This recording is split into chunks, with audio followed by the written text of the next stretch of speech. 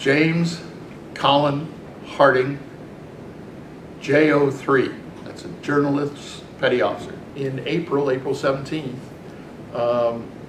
and went to Rio. We didn't expect general visiting, but having been through a lot of that, I had the welcome aboards translated into Portuguese. So we did have general visiting on our way to Vietnam, went around Africa, through Sunda Straits, and then went to Subic Bay in the Philippines. On board in the Philippines came Lieutenant Brian Gray, and I'm using their old ranks. They probably are admirals now, but I'm using the ranks that were in place when I was there. Gray was CTF 77 Public Affairs, and I got transferred to him to be the strike journalist and going over to the line. He told me about the assignments and stuff like that. And as it turned out, my day, and I'll sketch it out for you. I get up. We were only flying midnight to noon. Only doing night hops because at that time we had the only big deck carrier on Yankee Station. So we drew the straw that said, big deck, you fly at night. So that's what we did. So I go to the Integration Operational Intelligence Center and attend all the briefings. First one would be at 10 o'clock. First launch was at midnight.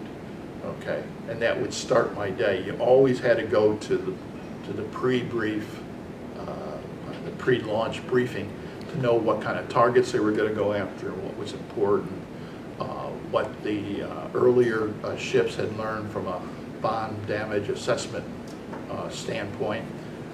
So they did all those, so you had that background. And then we had a space over in the Admiral's country, and we turned into primarily the attack force debrief room.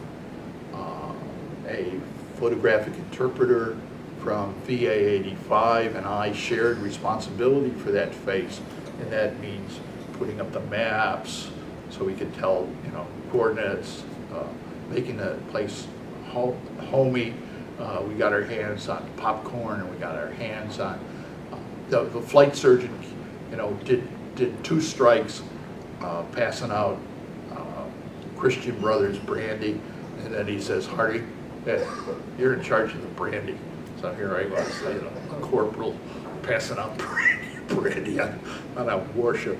So we made it as homey as we can, with the idea that we know when these guys come back from their mission, they're going to be stressful.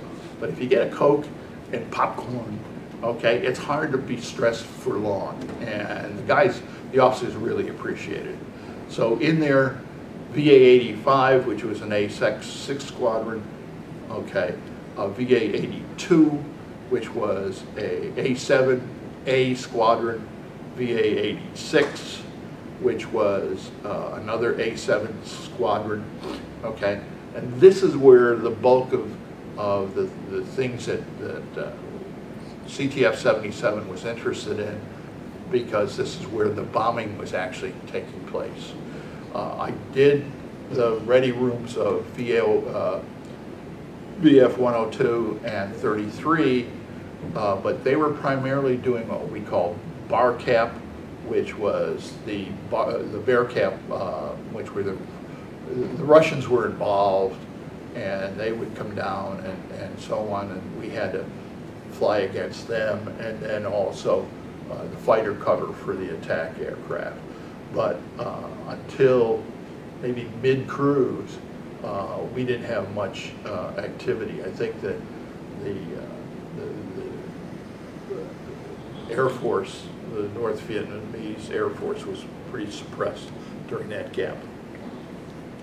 So there we'd be, and my job was to get quotes, to talk about bomb damage assessment, and the force that I worked against was quite simply, a lot of pilots didn't want to give us quotes, because if a North Vietnamese prison guard could associate the loss of people in his hometown with that pilot, life would become very, very miserable for him in captivity.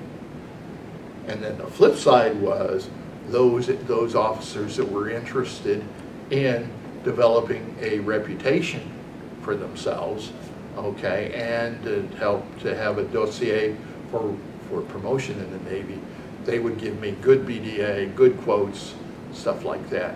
And then at the end of the day, okay, afternoon, I'd spend the time writing my story, and you had to wait.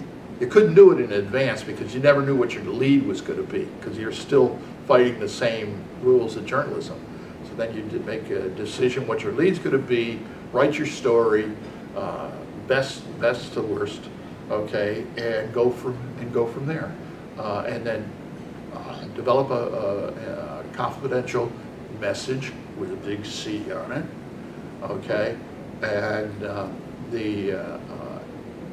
Lieutenant Gray would review it, okay, make any changes that were felt to enhance naval aviation more than, from an adjective standpoint, more than I would have used already. And then he took it to the captain. Captain approved it. It got sent over to a group called Detachment Charlie in Saigon, and was released at, I believe it's the 5 o'clock Follies it was called, where all the military information that came through would be available to the international press.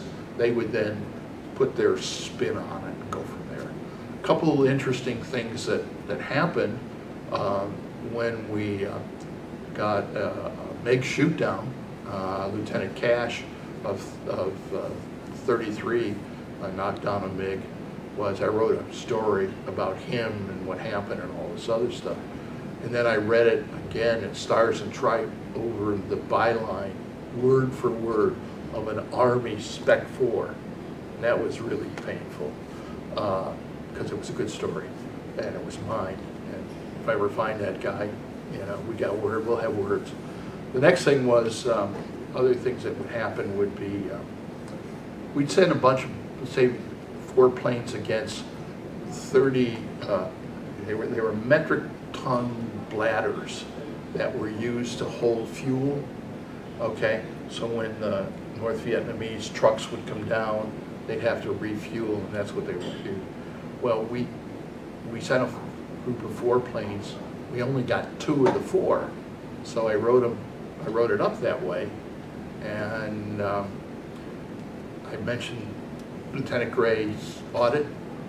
Well, by the end of the day, we had all 4. So those were the types of things. And then we started to lose people.